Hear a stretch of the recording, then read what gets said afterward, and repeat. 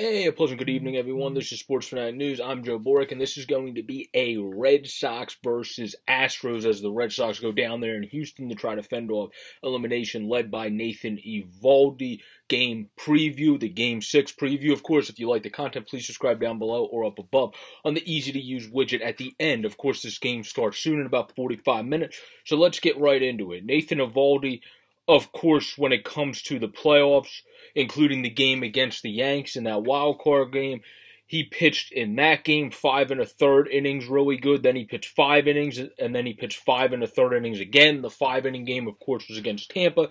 That he still started really well. Then he started a very good game pitching 5 1/3 against Houston. His only bugaboo was on Tuesday out of the bullpen, of which he hasn't pitched out of a lot of succession lately, so it makes perfect sense to me when it's a completely different asset and a completely different aspect of the game that he struggled a little bit in that aspect, even though he's had success with it in the past, because he just hasn't done it that much lately. That doesn't deter my confidence away from Eovaldi whatsoever when it comes to starting. He's been kicking butt as a starter, been stepping up again in the playoffs, and he is the guy you would want to have on the mound in this situation in order to try to fend off elimination. He's been the guy because of Chris Sale's injury this season, of course, that has stepped up all season for Boston and has been able to get them W's at the most important times of the season. And this is, of course, that again, as the Red Sox try to fend off elimination tonight in Houston. So they have to win this game in order to go back and not to go back. And then the last game would also be in Houston, if necessary, on Fox tomorrow at 8:08. So obviously, they made this series a lot harder for themselves.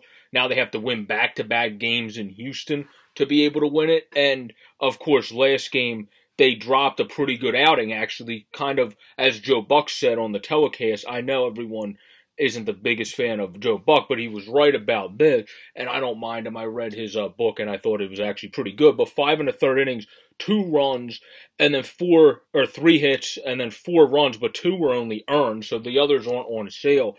Sale actually looked pretty solid in that game. The bullpen came in, of course, and that was good in the last series, and then hasn't looked as squeaky clean, obviously, in this series, losing game 9-2, and then 9-1. So the Red Sox, just like the Dodgers had last night, where they finally looked like the Dodgers again in this series after getting destroyed by the Braves for a couple there, need to have that same energy. They need to try to bring that same energy. Obviously, I don't think we're going to win 11-2 like the Dodgers did against the Braves yesterday over the Astros, especially because the Dodgers were in LA. They were in La La Land, where the Red Sox now have to play on the road against this Astros team in order to try to get it done. So they made it harder for themselves from here on out. But I believe they can still get it done and have a good chance, especially if Eovaldi's able to get it done tonight.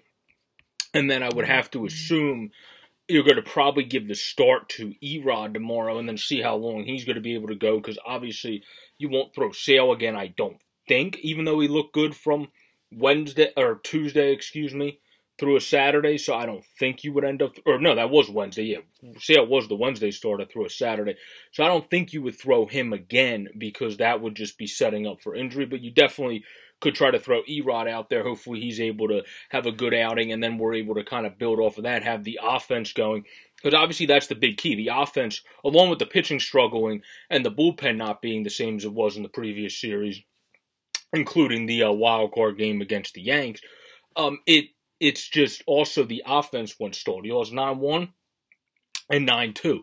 You can't have that in the playoffs. They have to have bounce back. They have to have spunk, and just like the Dodgers showed last night, and have to have a player just like Chris Taylor did for the Dodgers last night, just step up and kind of take the team by his bootstraps and carry the team over the promised land tonight to be able to extend it to Game 7 and then hopefully strike lightning in a bottle and get a good start from someone else that's not Eovaldi or Chris Sale, who had a solid start in his last outing. The team just couldn't pick him up. So let's, as we wrap up this video, go into the preview of the lineups. Of course, we have Nathan Eovaldi going against Luis Garcia, who has been struggling in his early postseason. 0-1, 24.55 in his early postseason career for him. The Red Sox are, of course, going to have first baseman Kyle Schwarber lead off. Enrique Hernandez is going to bat second, the great Kike Hernandez. Rafael Devers is going to hit third, who's having a killer playoffs, 5 home runs, 12 RBIs. Bogarts is hitting fourth. He's the guy that I really want to see again. Look what he was able to do when he was fueling the offense early in this postseason. If he gets churning again, along with Devers obviously being hot as a firecracker, Kike doing his thing, then we're going to be set. If he's the guy that kind of picks it up like Chris Taylor, he's kind of my key player to the game that I look to see to be able to have that huge game just like Taylor did for the Dodgers. JD's doing his thing, batting 5th at DH, and then you have left fielder Alex Verdugo batting 6th, Christian Arroyo playing 2nd, batting 7th, Hunter Renfroe 8th at right field, and then Kevin Plawecki, who of course catches Nathan Eovaldi, batting 9th, so you'll probably see Christian Vasquez get subbed in later in the game.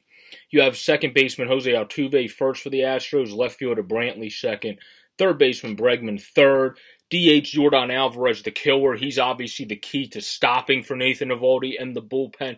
Obviously, the Astros have much more keys, but he was obviously a huge guy that just kept damning them in Fenway and was able to just keep getting hits down the line, keep pulling them. He was just a menace to society. That's why he has a 367 average.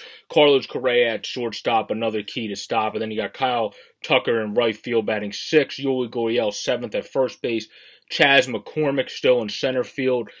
He's going to be 8th, and then Martin Maldonado, their catcher, their defensive wizard, is going to be batting 9th. So those are the lineups for tonight against Nathan Eovaldi and Luis Garcia. Again, the Red Sox need to have the Eovaldi we've seen in his starting outings, and I still have confidence we're going to be able to see that because he hasn't pitched as a reliever in a wee bit, and he struggled as that, so that's fine. He's going to move on from that. He's going to bounce back as a starter. He's had good outings against the Rays already, the Yankees, and of course the Astros in this postseason. Now we want to see him do it again against the Astros in the starting role and fend off elimination and push it on to whoever we're going to give the ball to tomorrow to try to fend off elimination at that point and actually win the series in Game 7. The Red Sox made it a hard road for themselves, but it's not an impossible road to get the win with Eovaldi tonight and then go from there. This has been a preview to Game 6 of the ALCS between the Boston Red Sox and Houston. That will take place, of course, at Minute Maid Park tonight, starting at 8:08 p.m., I believe is the actual start time. Subscribe down below or up above on the easy-to-use widget if you enjoy the content. Peace out, everybody, and go Red Sox.